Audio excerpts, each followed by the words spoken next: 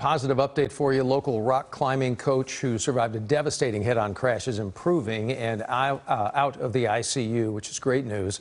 Kim Puccio was on her way from a Frisco gym nearly 2 years ago. Tonight, our Marvin Hurst profiling the efforts and now the support from the community to get Coach Kim home.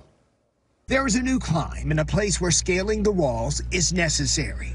Come on, Hazley! As climbers move skyward at Canyon Rocks Climbing in Frisco. Running out the time, stay on the wall as long as possible. Part of their coaching foundation almost got killed. When I get up there and I walk into the room, she's unrecognizable. Casey Puccio Gehring rushed to a North Texas hospital on February 1st. Her mother, Kimberly Puccio, was injured to the point of dependency. Not being able to use hands, not being able to wash yourself, drive, do your day-to-day things. The list begins with cuts across her forehead, blurred vision from a bloody retina, and a punctured lung. She has 4 broken ribs.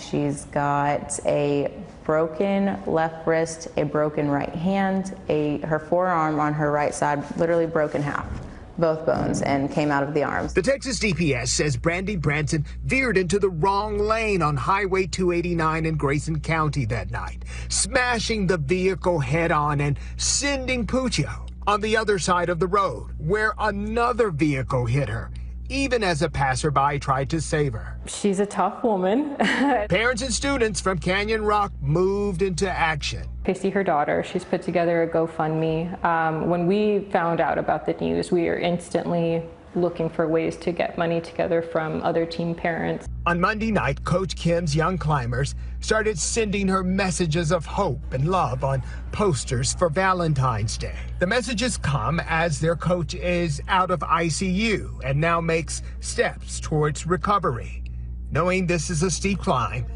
but she can make it. Marvin Hurst, CBS News, Texas. Well, we're thinking about her and the We family. sure are. And real quick on the way in, I misspoke saying this happened 2 years ago. This happened 2 weeks ago, so apologies on that.